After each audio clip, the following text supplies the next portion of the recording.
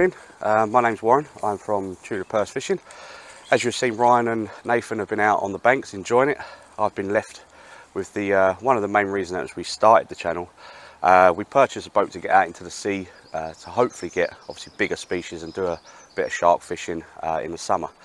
The first year that we had it, we had a few little problems, but we're ironing them out. We've got out quite a bit, but we did develop a little problem with the engine and the boat floor, which we'll go through in detail with you. But like I say, the main reason for the channel was we bought this. She's a Ryder, she's 17 foot, powered by a Yamaha 50 engine. But with that, when we first got it, she was hand painted, so she did look a little bit ropey. But I don't know if you can see on the camera now, we had her all rubbed down because we had a little incident where we was quite new to it. We tried bringing her in on a very low tide, and we scratched the bottom up a little bit. So we just thought, do you know what, a perfect time to go and get her finished and painted. Yeah, she's absolutely mint. I don't know if you can actually see it underneath. Yep. Literally all of that's been all sanded back, redone. 2-pack, was it 2-pack? Yes, 2-pack, yeah, 2-pack white, glacier white.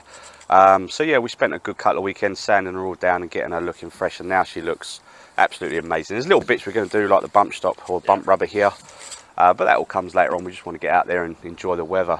But yeah, as you walk around, Ryan follows me. She does need a clean. The Sahara dust on her and Dorset dust is here, but other than that, she's in good condition.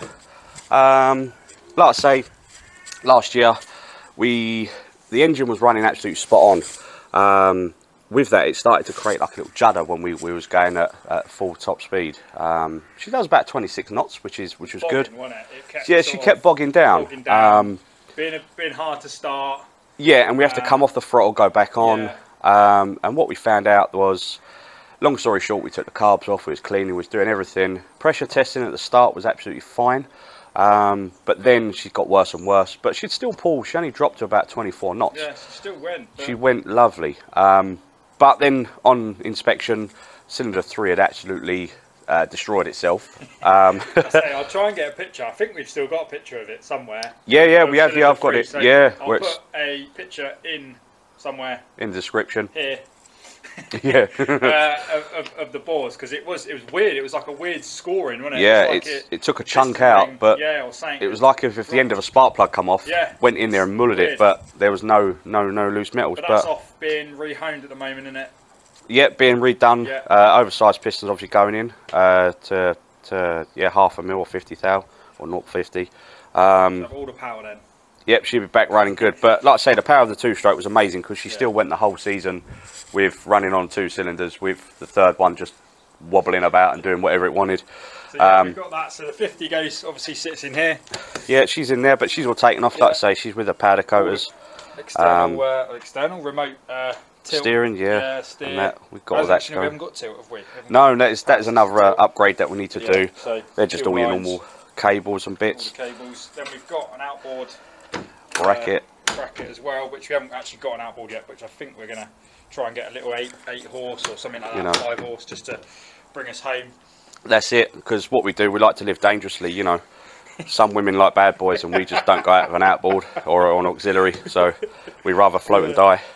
But yeah, we've had a few near I wouldn't say near death, or near capsizing, near breaking up around Old Harry's, when we didn't know how fast the tide can go in the winter there, and how quick it can change. So on a safety note, if like us, if you are buying a boat, please do, like, this is a serious note, I'd like to have a laugh, but please do locum, find out your local area and get some local knowledge, because we went out and it was, put it this way, it was one of them where we didn't think we was going to make it back, because literally the waves were all of a sudden rolling from about 2-3 meters to then it went ridiculously, where the boat was literally getting thrown up in the air and slammed back down.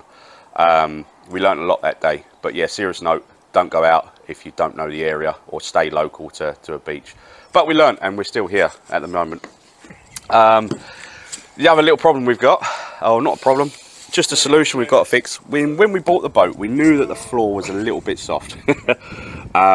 But we got the boat for a good price, and we knew this. But we decided last weekend to have a little inspection, just cut a little hole, just to see If the stringers were bad, if it was just the top floor or just the Actually, glass. I'll put the video in after this of that.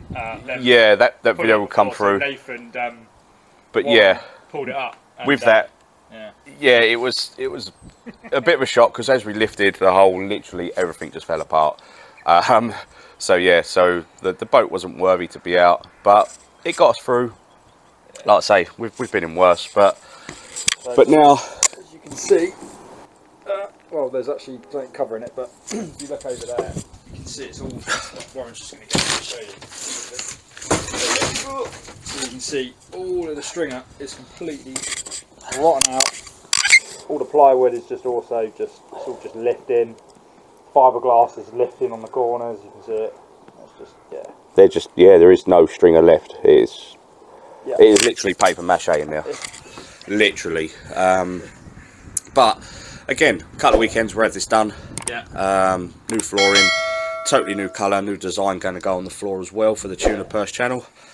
But yeah, she's looking a little bit sorry for herself, but she has been now stored all through the winter. Gonna get in here, we'll do the floor. Windows need doing as well, don't they? Because one of them, you probably see the middle one. I don't know if you can see that on camera, but the middle one is coming out, so we actually need to reseat that. In the rubber, because that's all. Well, I think they're all going to come out and redo them all, just put them all back in properly. Yeah, that's it. When they was done, the windows were cut a little bit too short. Yeah. So the rubbers, it is literally flexing, a bit of wind, strong wind on there, or waves, and they do want to try and lift out. But we've got new perspex. So all the lighting's in as well. So we've got lighting up there and lighting that runs all the way around the edge, which I can put in again. I've got another picture of that. Of it all lit up and looking really nice and clean. At the moment it looks like a wreck. But like I say, she's surfaced at the minute. I say that is the project for the next a couple of months really, to get her ship shape ready for the season. That's it. Just we'll update as we go. So we're going to rip the floor out today. So I'll probably time lapse that. I don't know if I'll put it in this video, but we'll get it in at some point. But yeah. This is the this part here is quite functional. This is when we're walking the boat. We take her out. Yeah, boy. That's just more for when we just anchor up when we're launching her and she's put in, so she sits on a dead anchor there while we're getting everything sorted. So, but yeah, when the engine's back, it's going to look $1 million back from the powder coaters, rebuilt, rebored, and obviously going to be absolutely great to get out this season. And we really want to target some big species this year. We want to go. We had a little dabble. We caught a few species, some big, nice like rays. Lovely sized gurnards, bream, bass. Yeah, quite big bass. Pictures in of what Nathan called. You call that taupe? Yeah, we caught a baby taupe, which really spurred us to then go. Do you know what? Let's start like chumming and getting that made, and we've got little ideas and bits that we're gonna launch. We'll show them the chum. Show them the chum freezer. Yeah, well, you don't want to look like this ain't smell-o-vision. Also, we've got oh, these are for ragworm. Yeah. Little dredgers. So again, if anyone's interested of getting your own rag, so basically these just go in. Obviously, we have a shackle at the top. You just chuck it over, go in a circle motion, like a nice wide circle.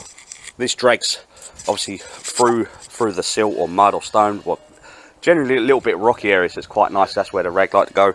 They get caught up in this section, and literally you just pull this up, turn it around, bang it off, and find there's loads of water in there. Yep. The missus is going to kill me for it don't smell too pleasant either, people. But yeah, when she don't tell you she's a squirt and leaves it as a surprise. Bosh. And also we've been attempting to make some lobster pots as well. Yeah, this is a very simple idea. Weighs a ton. I think Ryan's just dropped his wallet. But yeah, very little simple. We haven't used it, but we're going to try it out though. Yeah, just an old tub cut. I don't know if you can see inside, it has got a bit of weight, but just poured concrete just at the bottom to hold bottom. And obviously with that, chuck it in with some bait and see what we get out. Yeah, it's all just trial and error, trying to make, instead of spending loads of money, we're just going to try and see if we can use bits like sustainable, because this would have just been chucked. It's even branded up, look. Even branded, so that if we ever got caught, we know whose it is. Always roll our pot. Yes, exactly that. So, yeah, we'll quickly show you the old chum in the there. chum. You're lucky this ain't smelling because this hums. But... Well, we got a local supplier that obviously when they've gutted all their fish, we can have all the guts and all the carcasses that they don't need. But I had no power in the garage, and the missus wasn't happy with me filling out the freezer. Just literally starting working for it. If any regulations or building people want to see, that is not how to do it. It is safe, but it's probably going to be at all wrong heights. But I'm short anyway, so to me that is quite tall. But yeah, so we just literally bought a chest freezer, and the the chum or all the waste actually got left outside in a barrel. About 3 weeks. Yeah. I can smell it now. He just walked that towards me. And if you've ever been to a nightclub in a bad area of town, about 11:30, 12 at night, when everyone's been sweating, yeah. This is what it smells like. It's just a quick open because it does stink, but we've just got all our chum just going now. The rag and some... I got to shut that. We'll close it because it just hums. Oh, that's bad. Yes, but that is it. So we'll... But yeah, so we'll be getting her back on the water this year. Had a few nights like that before. I've smelt worse. Yeah, she's looking a bit sorry for herself, but like I say, give it a couple of weeks, well, probably months now. Well, yeah, no, we've got the engine going away this week. Well, it's with the builder set. Should be back this week, a week turnaround. So rebuilt, probably. And redone. Next week, we'll put a video up of that. Probably yeah, all the casings will be back. The flooring that we're doing. We're going to rip that flooring out today, aren't we? So that'll be out. I don't know if it'll be in this video. It'll probably be in the next one. Yep. Of all of our updates on the... good tidy up, good wash, clean. Get her back to being back nice and shiny as she should be, and to sail the seas again. So, yeah.